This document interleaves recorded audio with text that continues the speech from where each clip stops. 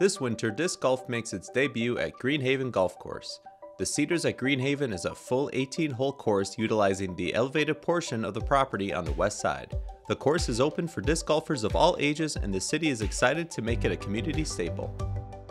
I met up with Anoka Parks and Rec manager Nikki Jenks and two disc golf enthusiasts to learn more about the city's initiative to bring winter disc golf to Anoka. So the city is trying to do other activities and expanding our horizons into different trending sports. So we decided that disc golf, we'd give that a go, and we've had a lot of community support and interest just from the people that live in the community and the surrounding area and that are heavily involved. We decided that winter disc golf was kind of our niche, since we do have the city golf course that has cross-country ski, and that's about it in the winter. So we thought, why not bring something else, something new, exciting up to Greenhaven. So we made the Cedars the winter disc golf course.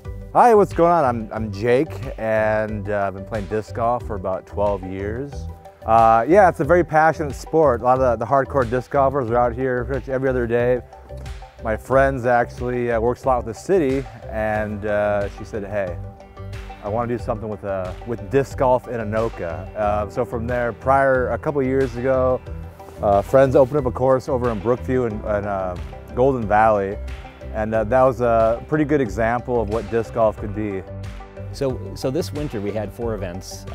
Through the 4 events we had 290 players that came out and played through those 4 events, so it's an average of a little bit over 70 an event. We just had a kids event on Monday where we had 41 kids come out and learn to play disc golf. Some of them have played before, some of them have gone out with their parents, but a lot of them were newer players, so that was pretty cool. The title of that event was the Saplings. There are going to be a few more events coming up here in the spring, so look out for more information on the Saplings coming soon. I think the city was looking for somebody to run events, and they know that I have a history of running events. I run about 25 events before I got hooked up with Nikki and City of Anoka running events here at the Cedars. So just run a bunch of leagues over at the Coon Rapids course, which I designed, proposed it to the city, designed it, and have built a lot of the different aspects of the course in Coon Rapids. So it was just kind of a good fit.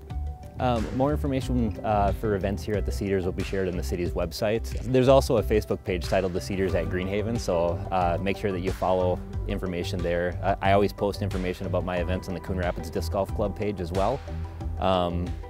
So just keep an eye out for information coming forward. You know, when it snows like this, you can kind of get a wind read. Sometimes that's pretty important for disc golf. So I guess that's the advantage of the snow, and it's peaceful. So yeah, anything can be a year-round thing. You just gotta be kind of passionate about it, you know? First try. Within the Cedars, we've had quite a lot of people come out and play. We knew that it was going to be popular and exciting, and the results, they've exceeded expectations immensely, and we're just excited to continue to see people come. And we see people of all ages throwing discs out here, banging some chains. They're coming with their friends, they're coming with their kids, their families, and it's just really exciting to see everyone come out.